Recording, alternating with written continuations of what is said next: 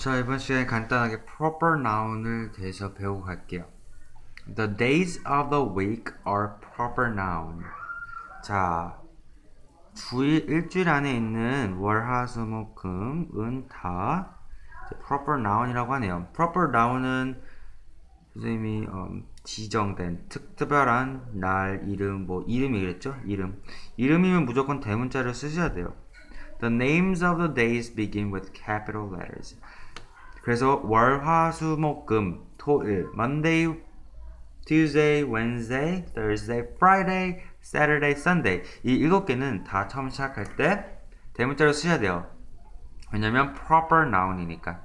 자, 1번 Mark can do just one spin on Thursday, Thursday. 자, 대문자이고 그게 제대로 쓴 거. 이게 답이겠죠? He tried to do 3 spins on Tuesday. 자, 이거는 소문자 다 안 썼고 에다가 소문자 그러면 이거겠죠?